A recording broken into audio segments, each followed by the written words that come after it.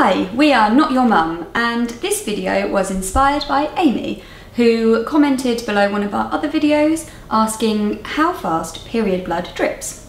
Thanks, Amy. Now, over the course of the 3 to 7 days of your period, you'll lose around 3 tablespoons worth of blood. So if your period lasts 3 days, it's likely to be heavier overall than one that lasts 7.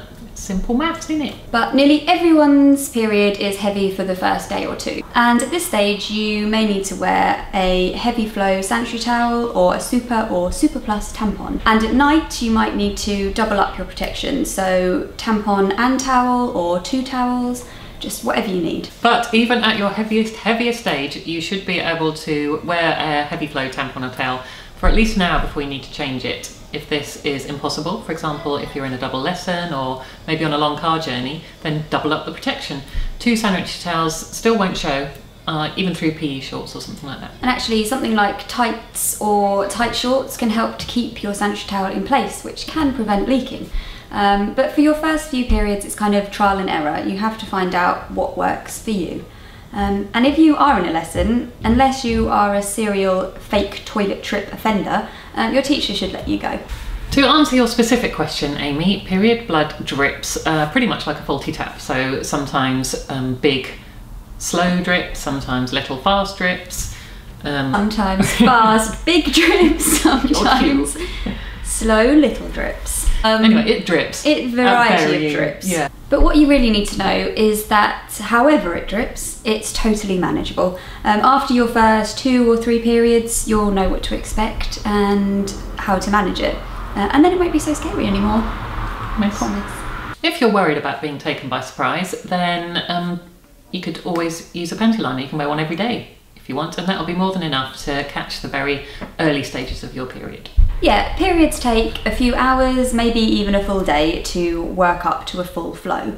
And they're usually the first sort of signs that you'll get are blood on the tissue when you go to the loo, or a little bit of blood in your knickers.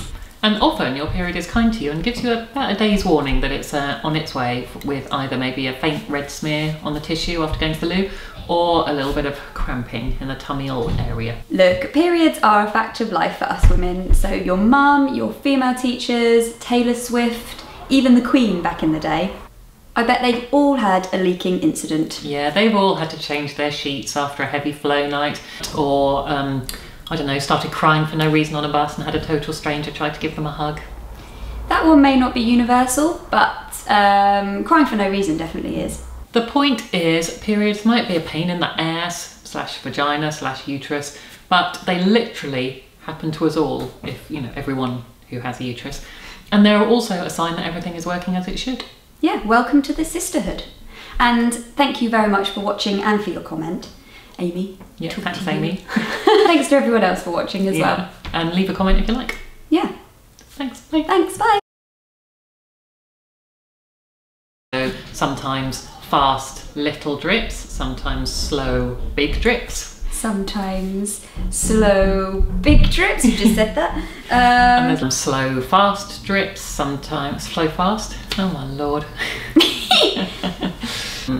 Sometimes fast big drips. That's the one. Have we done that yet?